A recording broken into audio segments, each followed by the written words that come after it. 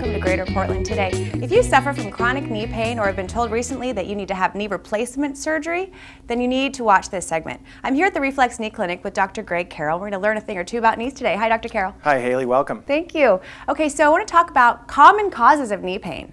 There's a familial or a genetic association. Hereditary. Yeah, okay. And then there's just the wear and tear that happens throughout aging. That's probably the more common. And up until this point, really, knee replacement surgery was the biggest option, but that's not the case anymore. So at the clinic here, we've come up with an innovative program that utilizes proven treatments together. That includes joint fluid therapy, nutritional supplementation, physical therapy, corrective exercise, and a kind of a more innovative device that's available called Bionicare, which we'll talk a little more about later. So joint fluid therapy. I'm really excited to go check it out. Let's go take a look. Let's do it.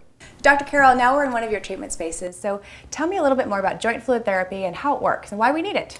As we age, there's a very important protein in our joint that really lubricates and controls inflammation. Okay. That concentration goes down over time, so with joint fluid therapy, using X-ray guidance, imaging very important for 100% accuracy, we're able to get this into the joint and get this joint healthy again and the patient out of pain. Dr. Carroll, Bionicare is another treatment that you provide here at Reflex, so tell me more about it. It's an innovative treatment, really. Works best for patients with more moderate to severe osteoarthritis or breakdown of the knee. It's what's called a neoprene wrap, so it's just a simple Velcro that wraps around the knee, very, very comfortable.